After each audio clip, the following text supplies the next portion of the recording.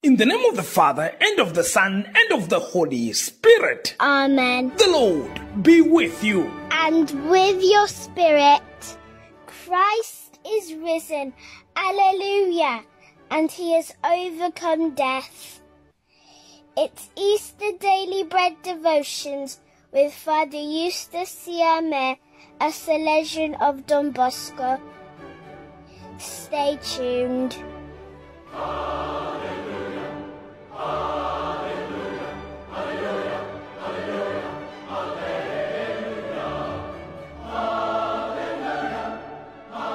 It is Wednesday, the 10th of May, 2023, 5th week of Easter, and participating in the proclamation of the Word of God for today are the following Daily Bread members. Sister Jacqueline Rita Timanoi from Kitale in Kenya, celebrating her birthday today, takes for us the first reading.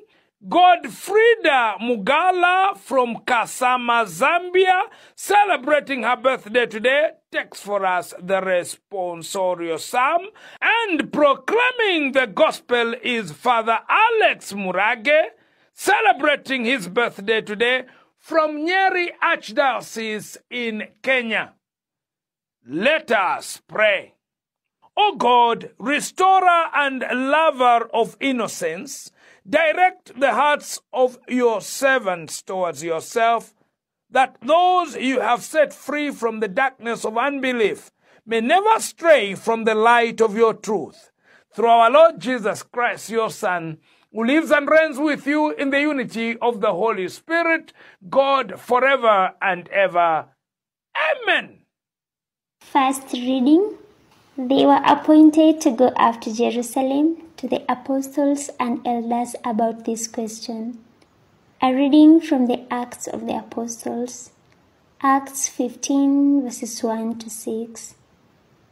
In those days, some men came down from Judea and were teaching the brethren, unless you are circumcised according to the custom of Moses, you cannot be saved. And when Paul and Barnabas had no small dissension and debate with them, Paul and Barnabas and some of the others were appointed to go up to Jerusalem to the apostles and the elders about this question. So, being sent on their way by the church, they passed through both Phoenicia and Samaria, reporting the conversion of the Gentiles, and they gave great joy to all the brethren. When they came to Jerusalem, they were welcomed by the church and the apostles and the elders, and they declared all that God had done with them. But some believers who belonged to the party of the Pharisees rose up and said, "It is necessary to circumcise them and to charge them to keep the law of Moses." The apostles and the elders were gathered together to consider this matter. The word of the Lord. Thanks be to God. Responsorial Psalm, Psalm 122, verses 1 to 2, 3 to 4, A, B, 4, C, D. Response is taken from Psalm 122, verse 1. And the response is, "Let us go rejoicing to the house of the Lord." Let us go rejoicing to the house of the Lord. I rejoiced when they said to me, "Let us go to the house of the Lord." And now our feet are standing within your gates, O Jerusalem. Let us go rejoicing to the house of the Lord. Jerusalem is built as a city bonded as one together. It is there that the tribes go up, the tribes of the Lord. Let us go rejoicing to the house of the Lord. For Israel's witness it is to praise the name of the Lord. There were set the thrones for judgment, the thrones of the house of David. Let us go rejoicing to the house of the Lord. Gospel acclamation. Alleluia. Abide in me and I in you, says the Lord. He who abides in me bears much fruit. Alleluia. The Lord be with you. And with your spirit. A reading from the Holy Gospel according to John. Glory to you, O Lord. John chapter 15, verse 1 to 8. At that time, Jesus said to his disciples, I am the true vine, and my Father is the vine dresser. Every branch of mine that bears no fruit, he takes away. And every branch that does not bear fruit, he prunes, that it may bear more fruit. You are already made clean by the word which I have spoken to you. Abide in me, and I in you. As the branch cannot bear fruit by itself, unless it abides in the vine, neither can you, unless you abide in me. I am the vine, you are the branches. He who abides in me, and I in him, he it is that bears much fruit. For apart from me, you can do nothing. If a man does not abide in me, he is cast forth as a branch and withers, and the branches are gathered, thrown into the fire, and burned. If you abide in me, and my words abide in you, ask whatever you will, and it shall be done for you. By this, my Father is glorified, that you bear much fruit, and so prove to be my disciples. The Gospel of the Lord. Praise to you, Lord Jesus Christ. The early years of Christianity were marked with criticism. In fact, I wouldn't want to be in a position that Paul and Barnabas found themselves. That was very difficult, because we had those people, the veterans, those people who thought they had Judaism in their hands, and so all the others were not good enough. It happens even in our churches where we have veterans, where we have those people who think that they have been there too long not to be opposed by anybody. The Jews felt like those who were coming into the church of Christ had to be like any other Jew. They had to follow the customs that had nothing to do with religion. They had nothing to do with faith. What does circumcision to do with my relationship with God? Making God so naive. Listen, God is not related to me because of my physical appearance, because of my physical being.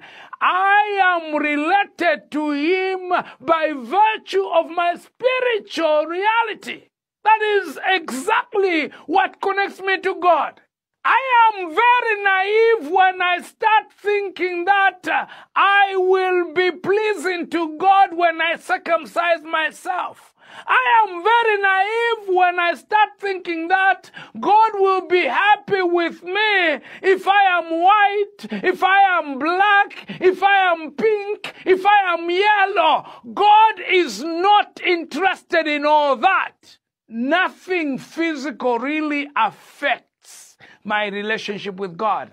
And Paul was aware of this. Paul had gone on another level in his spirituality, but he didn't have many friends. Those Judaizers came and said, unless you are circumcised according to the custom of Moses, you cannot be saved. And Paul, who understood the truth, tried to argue with them, but he did not lose his peace with Barnabas. Both of them, Paul and Barnabas, handled this with maturity. Sometimes we are faced with criticism, and all we want to do is either to give up or to show that we have power over anything and everything that is happening. But you don't have to do that. Paul and Barnabas did not show their power. they got up and went back to Jerusalem to discuss the matter. They handled it with maturity. They did not start shouting or start insulting. No, they did not try to prove the knowledge they had. No, they sought the help of the community. Don't handle things on your own. Don't try to show that you have more knowledge than others when you are challenged. No. Seek the community's intervention. If you have issues in your marriage and you are quarreling over something, don't try to prove to your partner that you are intelligent. No. Sometimes you may be wrong.